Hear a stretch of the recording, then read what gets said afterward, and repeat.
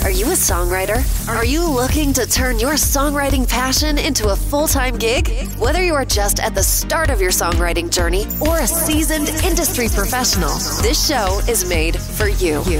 Welcome to the Songwriter Show, bringing together songwriting news, interviews, and community.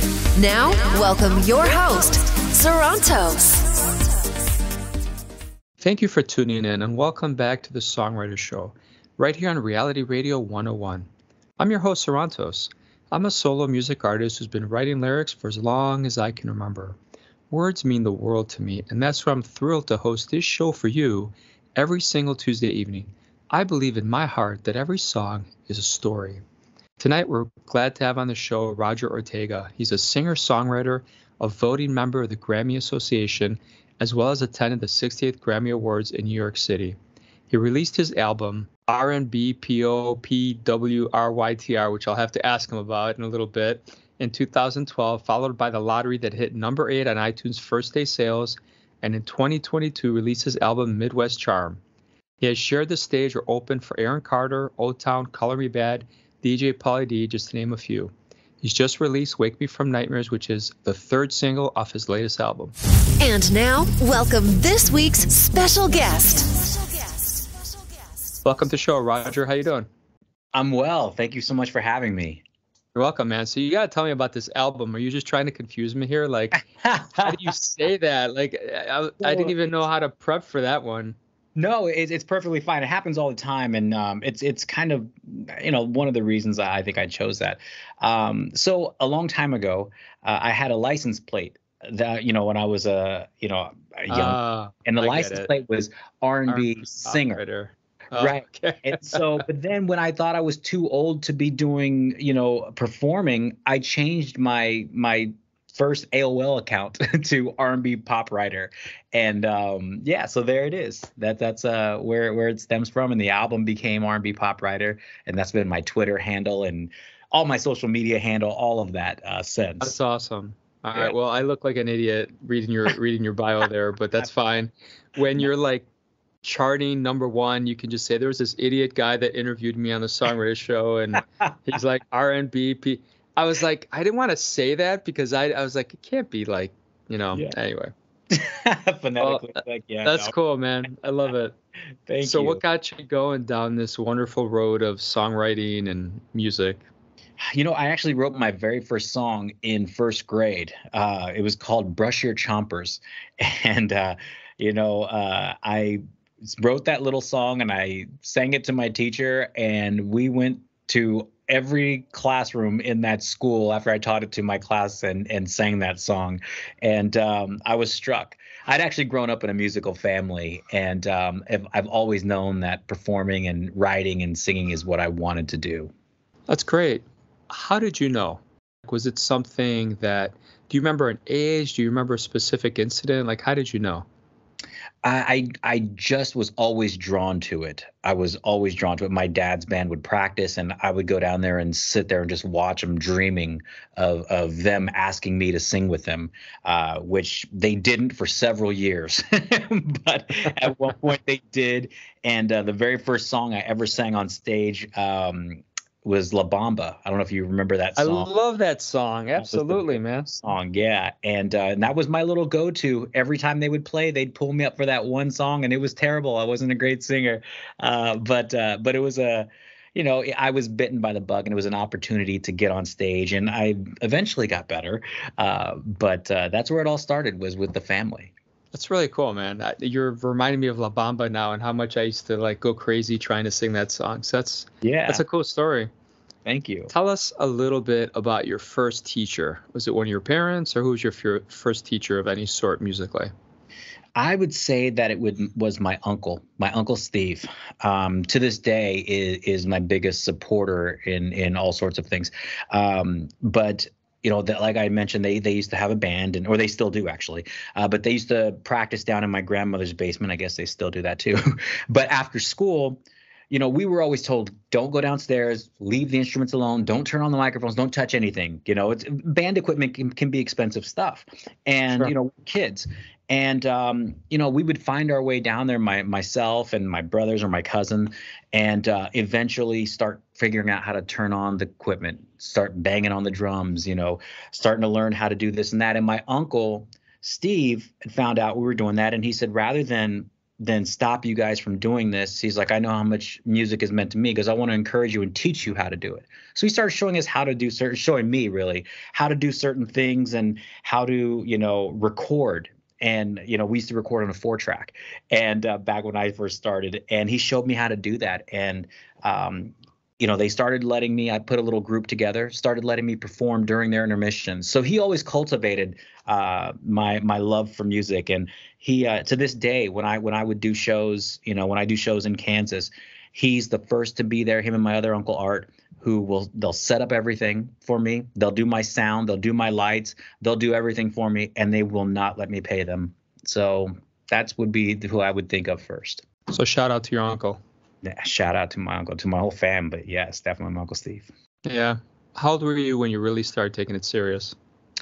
I think when I started doing the La Bamba thing was probably 6th or 7th grade. I put together my first pop group when I was 14 years old. That's when I think that I started taking it serious. And it was cool. We were bad. I always say we were a bunch of cute kids doing something positive, but we were not very good. And as my drive grew, some of the other guys in the group didn't share the same drive to want to do music as I did. They weren't as serious. And so we had to change out some members until I found that group of guys, that core group that would go on to become the group that got us the record deal to move to New York City from Kansas. So it took some time, but 14 was when I really started making, my way towards my dream. Yeah. You happy that you did that? Super happy. I wouldn't have met my wife without it. Okay. That's cool. Yeah. How do you get started writing a song? Is there a certain way that you do it in terms of a drum groove, a lyric, a hook, a melody? How do you get started? It hits me differently almost every single time.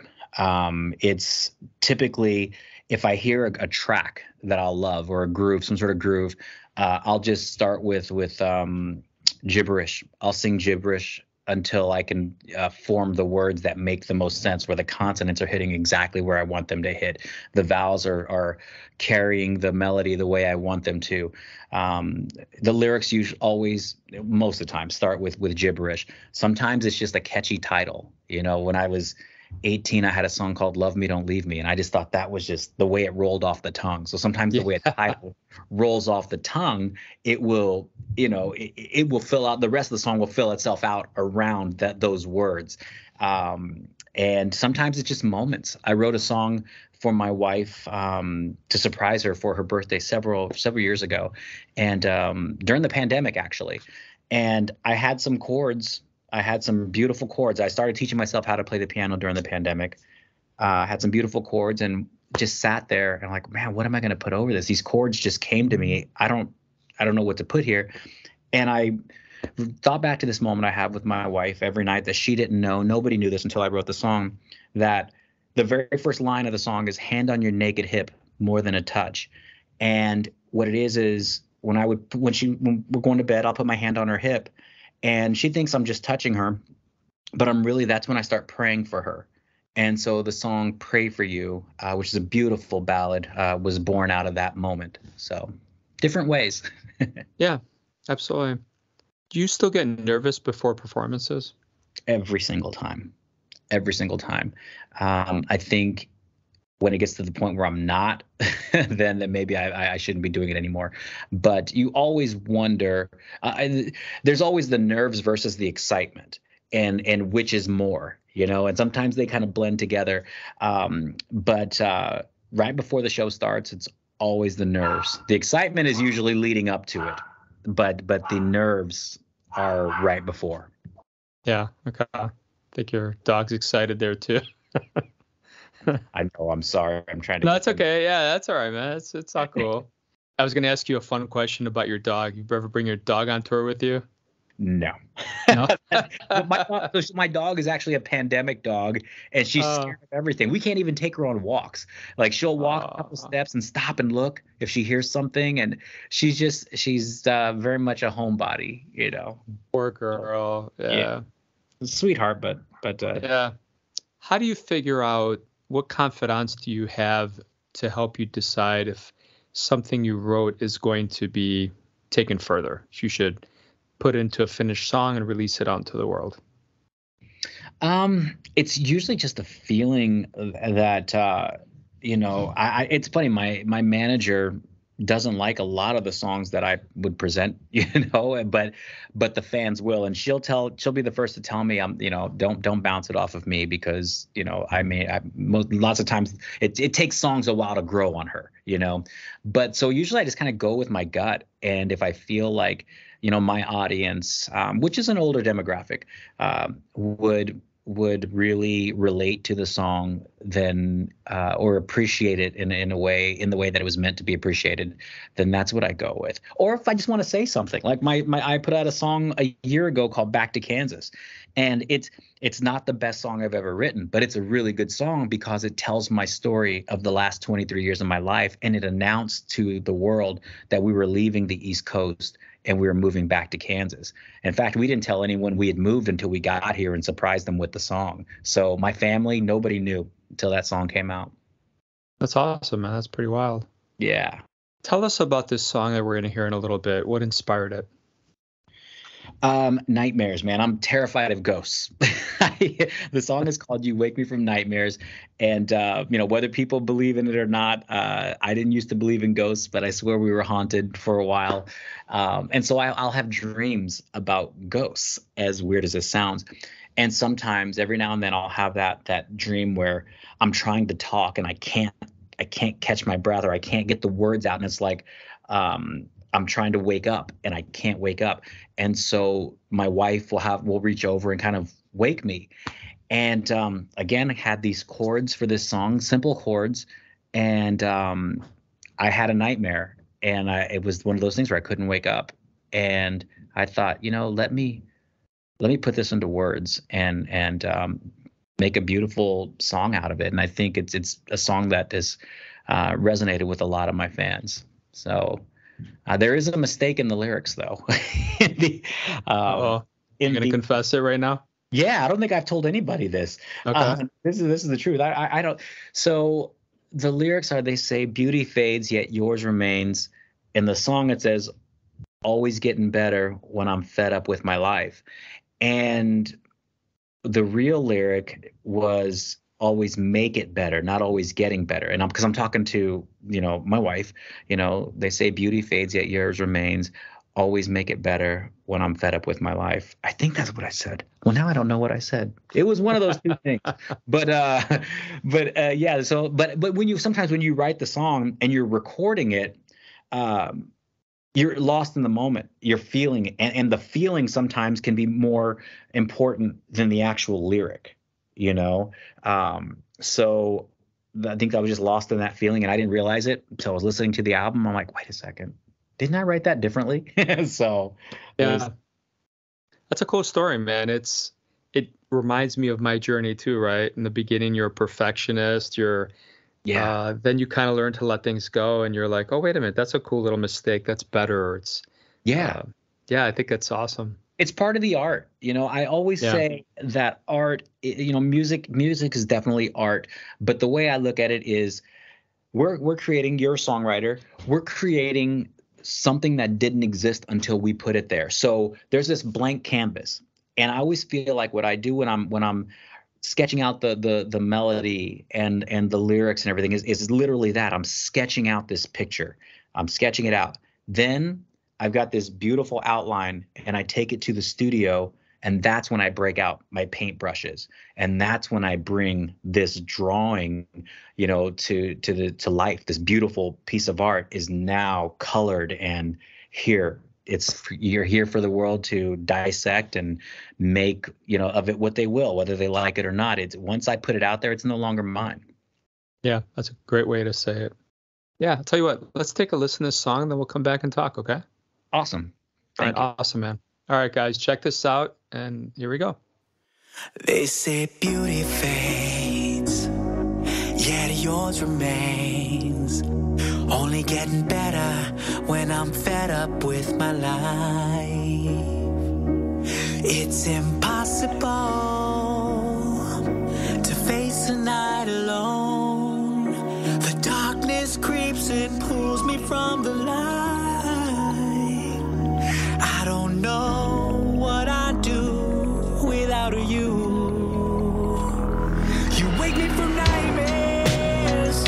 You help me to breathe when I can't speak. Even when my heart beats fast, you put me back to sleep. You wake me from nightmares, letting me know I'll be alright. You never let up, not till I get up, not till I open my eyes. You wake me from nightmares. You're my saving grace, my quiet space. And I can't believe how I get my life with you. I don't know what I'd do without you. You wake me from nightmares. You help me to breathe when I can't speak. Even when my heart beats fast, you put me back to sleep. You wake me from nightmares, letting me know I'll be alright. You never let up, not till I get up, not till I open my eyes. And when I come to wrapped up in your arms, reality's relief has brought me home. And I can hardly wait for you to tell me it's okay and take me to your sanctuary, Lord.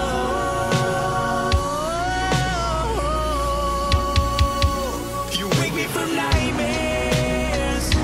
You help me to breathe when I can't speak. Even when my heart beats fast, you put me back to sleep. You wake me from nightmares, letting me know I'll be alright. You never let up, not till I get up, not till I open my eyes. You wake me from nightmares.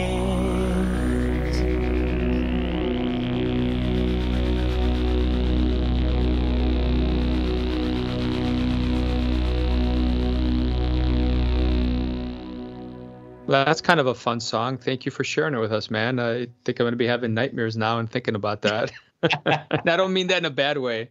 Yeah. Yeah. Oh, it's all good. It's all good. So, do you have anything fun or exciting that you're planning for the fans this year or next year that you want to share on the show?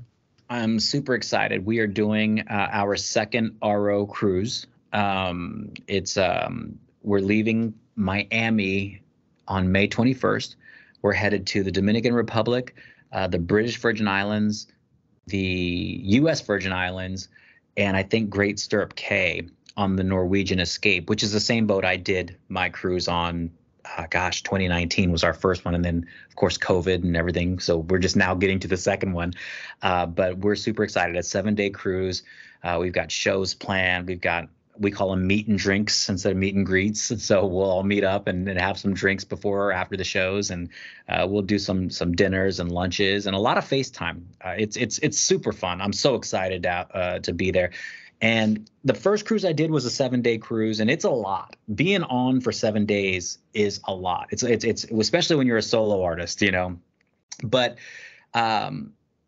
this particular trip goes to the British Virgin Islands, which is one of my favorite places on the planet. And I wanted to take my fans there because that place is so special to me. But the only cruise that went there was a 7-day cruise. So here I am again with a 7-day cruise. Hopefully next year we shorten it up, though. That's a cool thing. I don't know what else to say. Thank you. Yeah. Do you have a favorite 90s jam? I Want to Sex You Up. All right. That's a cool song. Color Me Bad. Yeah, they were my favorite group in the 90s. And we actually became my group we were also a multicultural group, and we actually became good friends with those guys, and they helped us a lot as growing up. And I still talk to a couple of guys, but yeah, I was a huge Color Me Bad fan in the 90s. Yeah, you touched on something, right? Paying it forward, connections. Yeah. It is so critical, because I can tell you, this being my 10th year, it's crazy when you have no guidance how much time you waste doing things that have absolutely no significance. And sometimes somebody kind of helping you or guiding you, it's such a godsend. Oh yeah, it really helps. I had no idea what backing tracks were until Color Me Bad. Yeah. And back then, I mean, you didn't think about that stuff so much. I would just remember like, man, they sound so good live, and they were like, well, this is why. I'm like, oh, it was a game changer. It was a complete game changer. I don't think my group ever lost the talent show after that. So, it's awesome that you're touching on that, because I would just kind of sing and had no clue what I was doing, and until recently didn't even know what melody was. And then you're talking about backing vocals and harmonies, and you're talking about, it gives you a different texture to your voice, and then, emphasizing certain words, and it just is a whole, like you said, game changer, man. Game changer. Nobody really has single vocals that's on the hit charts. There's so many layers of complexity that just take it to another level. Yeah, there are. And I love playing with those. Love playing with them. Yeah, absolutely. Tell us a little bit about your superpower. Do you have one? My superpower is to let things just kind of roll off my back, man. Like I've had a lot of people ask me, do you ever get mad? Yeah, I do. But I only, I don't let the things that I can't control get to me. There's so far, knock on wood, hitting my head right now. My entire life, there's just always been a way, a better way. And I've always kind of found it. And I think it's my easygoing, hey, let's just make it work. Okay, so this isn't going to, work for us. Well, what about this? All right, let's go. I'm just very flexible. And I think that my easygoing attitude has gotten me so much further in life than I probably could have gotten, I believe I'm talented, but not as talented as my drive and my personality, that gets me further, I think, because of that. I completely agree with you. I think, I don't think I will personally ever be the most talented, whatever category you want to say, lyrics. I mean, it doesn't matter if I have 3,000 things I've written. I think it's really that drive and not quitting.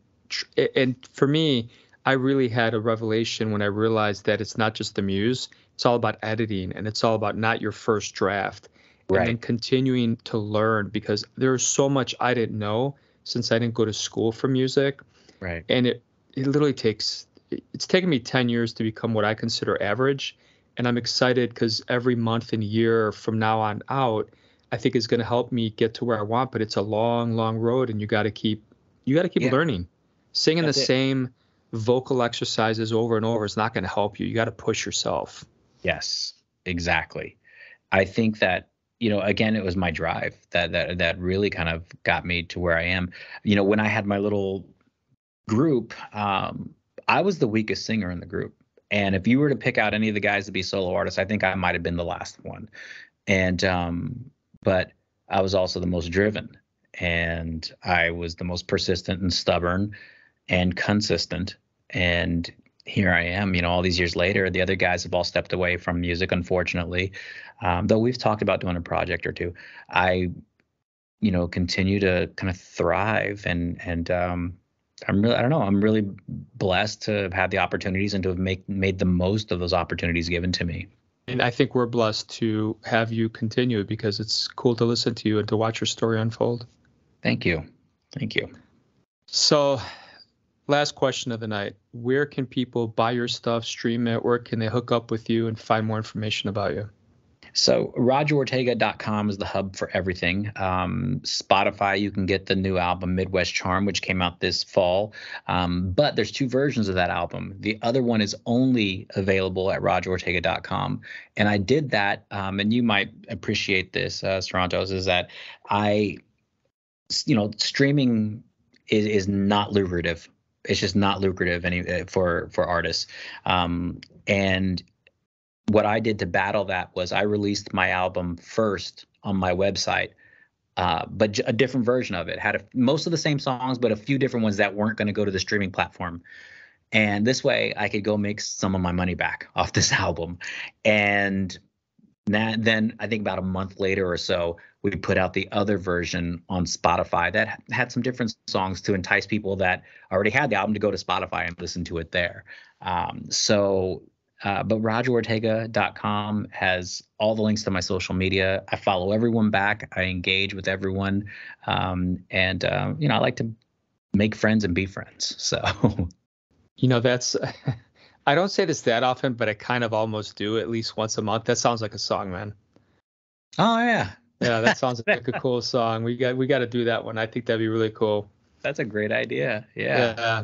So man, this was a blast. I thank you so much for being on the show, and it's going to be really cool to, like I said, watch your story continue to unfold. Thank you for having me, man. It was a pleasure. I really enjoyed it.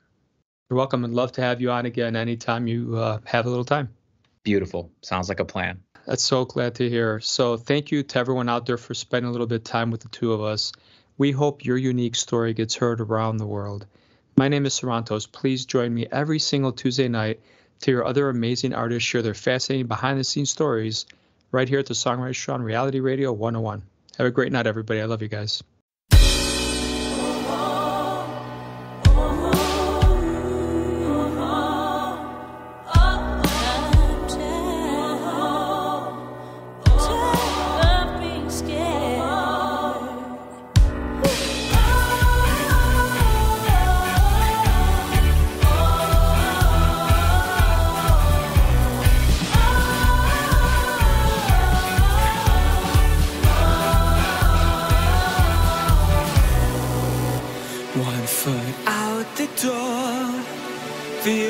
cemented inside.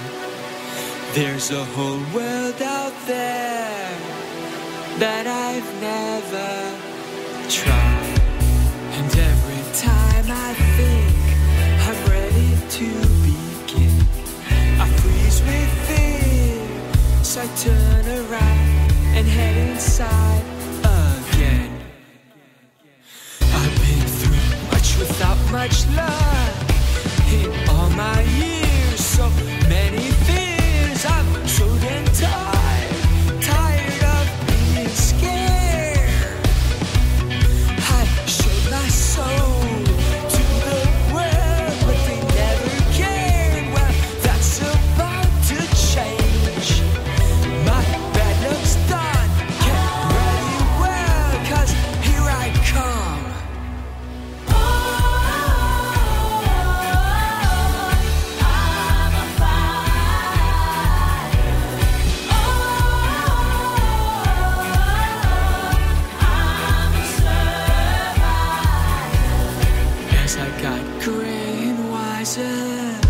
I'm less sure and more afraid.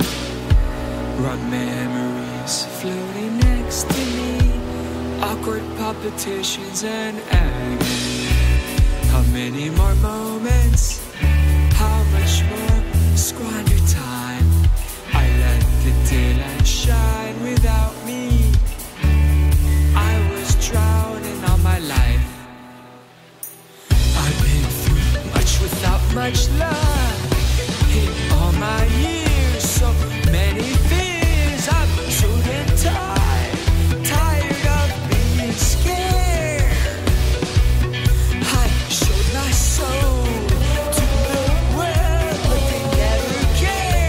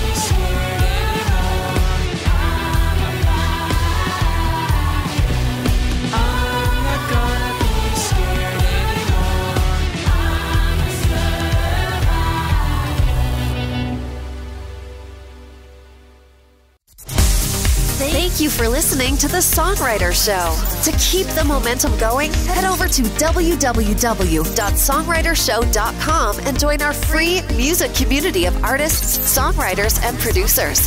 That's www.songwritershow.com.